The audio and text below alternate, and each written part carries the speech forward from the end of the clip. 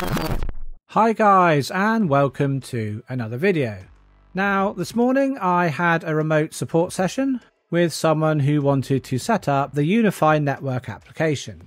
This being a replacement for the earlier UniFi Controller, which we can see here as of January the 1st, 2024, the container has been deprecated and no longer receiving any updates.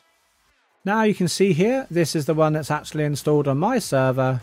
So the support session this morning inspired me to actually go ahead and update my container and swap it out for the new version. So I thought I'd bring you guys along for the ride.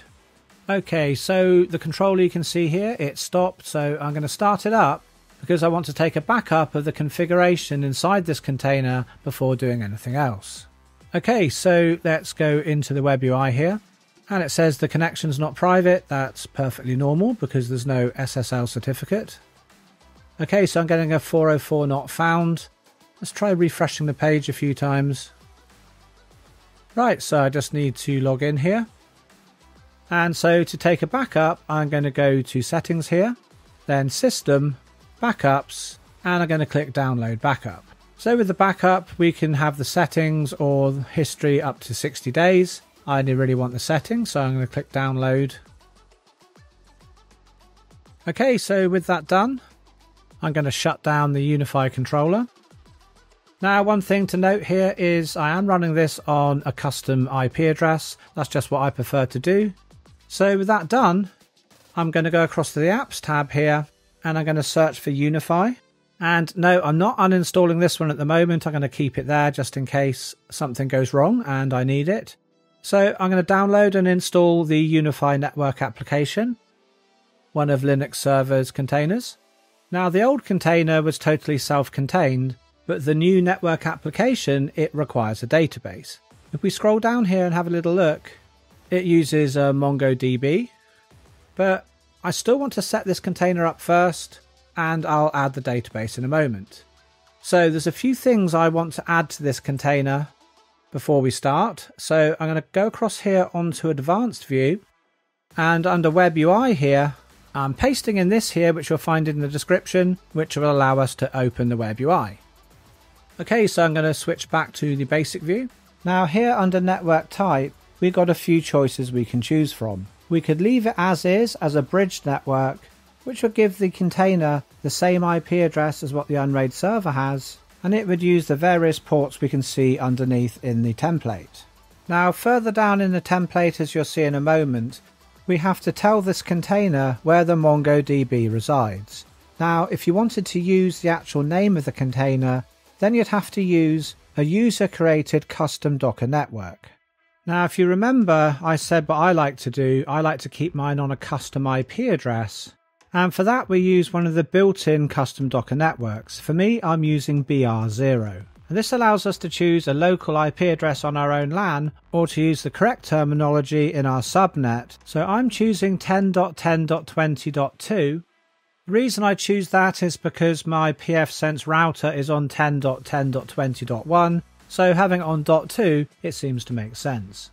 Now obviously if you do choose to use a custom IP like I am, you need to make sure that nothing else is using it, and make sure it's not part of a DHCP range and that your router could actually give out that same IP address to something else. So when choosing the network type, what should you choose? Well personally I'd either choose bridge or a custom IP address like I am here. Oh yeah, and another advantage of using a custom IP address is we've got a whole load of ports here. And using a custom IP, we don't need to worry about anything clashing with any other Docker containers we may be running. So that's another reason I like using a custom IP. Okay, so let's go down here and we can see the database settings here. So we've got a username for the database and it's set by default here to UniFi. I'm going to leave it as it is, but you could change that if you wanted to. So the user needs a password. And I'm going to make it really simple. I'm just going to call it UniFi the same. But I'm sure you'll probably want to make it something more complex than that when you set yours up. Now for the host here, this is what I was talking about earlier, this is where we tell the container where the Mongo database is actually running. So here just pop in the IP address of your Unraid server that's running that. For me, that's 10.10.20.200. So I've put in the IP address of the Unraid server where the database is going to be running when we set it up in a moment. Okay, so everything else here, port we can leave the same, database name we can leave the same. Now this Mongo auth source here, I'm going to change this and I'm going to put this to UniFi. So the same name as what the database name is. If you're wondering why we need to do this, this variable tells MongoDB where it should look to find the authentication for the username and password. Okay, nothing else to fill in, so let's click apply and pull down and install the container. Okay, so the container's now downloaded and we can see it's already started up and running. So if we look at the log here, we can see here it's waiting for the database to become available and it isn't. So it's basically telling us it can't proceed. So let's shut down the container and install the database. So let's head back across to the apps tab here and do a search for Mongo. And we're going to install the official MongoDB here. Okay, so everything here I'm going to leave as default and just click apply and pull down the container. And we can see the database running at the top here. Now some people, they like to create an initialization script to create the database. Personally, I think it's just easier to create it manually. So to do that, we're going to click on console here and I'm going to type mongo sh and that brings us into MongoDB. So the first thing I'm going to do is I'm going to type use space UniFi and then a semicolon.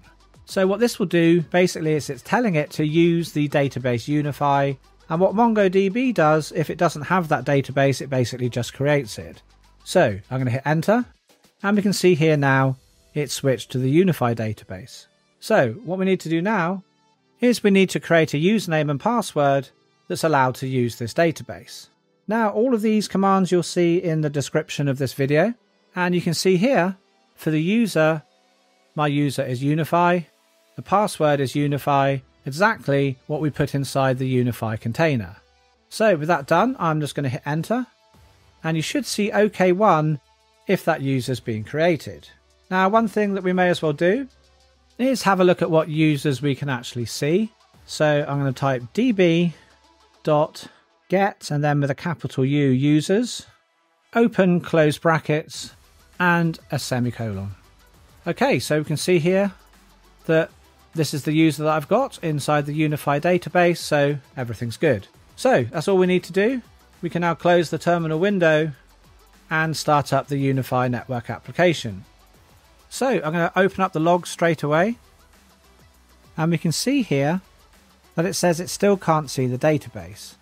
Now this is because I'm using a custom network for the UniFi controller, giving it a custom IP for me here on 10.10.20.2. So if we go across to settings here and go to Docker, I'd need to have this here, host access to custom networks, I'd need to have that enabled.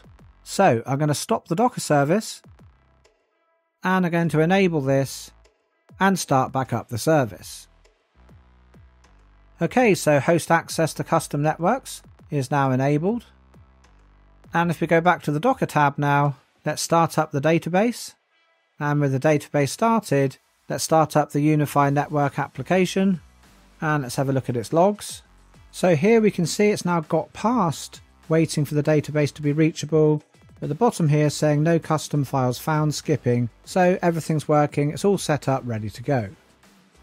So now it's running, I'm going to click here and go to Web UI, and because we put the additional setting in earlier, we can open up the Web GUI. Just as before, we don't need to worry about this warning, we can just continue. It's just because we don't have an SSL certificate for this actual Docker container. Okay, so here we are on the initial setup screen. So if you're setting this up for the first time, and you're not actually migrating from a previous UniFi controller, well, you can go through the wizard and configure everything to your needs. But for those of us who are migrating from an earlier container, well, we haven't quite finished yet. What we need to do is we just need to go to the bottom of the page and click on Restore Server from a Backup. Then here we click on Upload Backup File. Then just select the backup file which we dumped from the original container earlier. So here we're just being asked to confirm if we want to go ahead, and of course we do. Okay, so I've restored my backup. and I now should be able to log in with the username and password from my old controller. Okay, so here we are into the new software. You can see here my 2 UniFi access points, status saying it's getting ready. Okay, so the controller can see them all properly online now. Now, I hadn't ran the old controller for quite a long time, and I can see here there's a couple of updates, so I may as well update my UniFi access points now. In fact, it's the perfect time to do it right now because all of the family's out. You know what it's like, guys, you know, if the Wi-Fi just goes down for a few minutes nowadays, you get in trouble. Tell me in the comments below if it's the same for you. Now, I'm sure watching my UniFi access points doing their update is only a little bit more exciting than watching paint dry, so let's wrap up this video now. But before I go, if you enjoyed this video, if I could ask if you'd please give it a thumbs up and subscribe to the channel if you're not already subscribed. And also, if you think any one of your friends they might find this video interesting, then please share it with them as well. Now I want to give a big thank you to all of my patrons and supporters out there. Thank you guys for all of your support. It really does mean the world to me. In fact, without you guys, I really wouldn't be able to make these videos. And anyone who wants to join these great bunch of people and help support the channel, then you can find links in the description below. Anyway guys, it's time for me to go now, but whatever you're up to for the rest of the day, I hope it's good, and I'll catch you in the next video.